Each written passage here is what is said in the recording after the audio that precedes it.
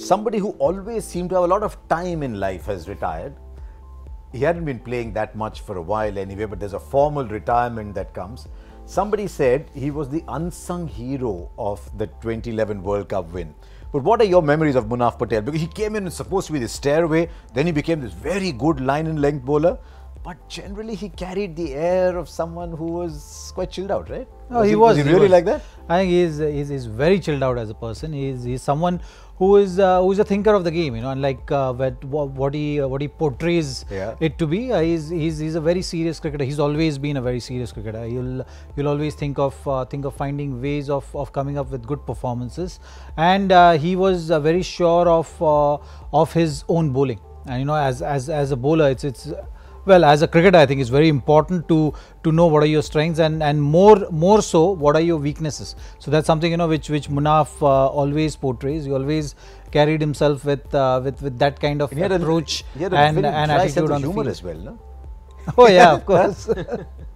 Well, we all remember him for the biryanis which he used to bring you know, off the field, which is something you know, we'll always talk about that. Munna bhai, biryani kidhar hai?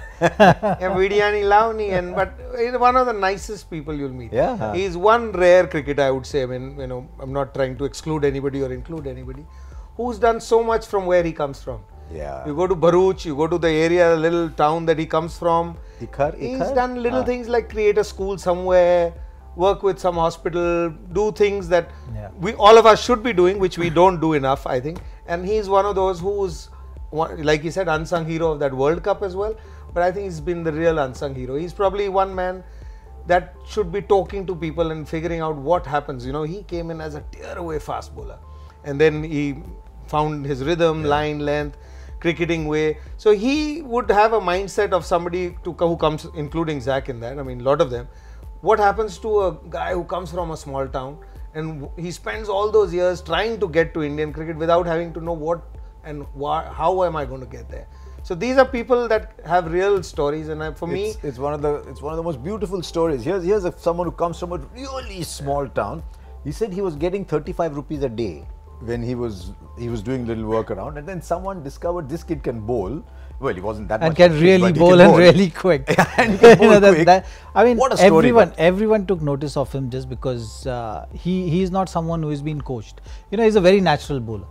He would just run in and bowl as fast as possible, and he could really crank it up. So you know, that's something which Sachin also took notice of. I think, you know, Sachin was one of the few guys who spotted him and then got him to Mumbai as well. So he ended up playing for Mumbai also for quite some time.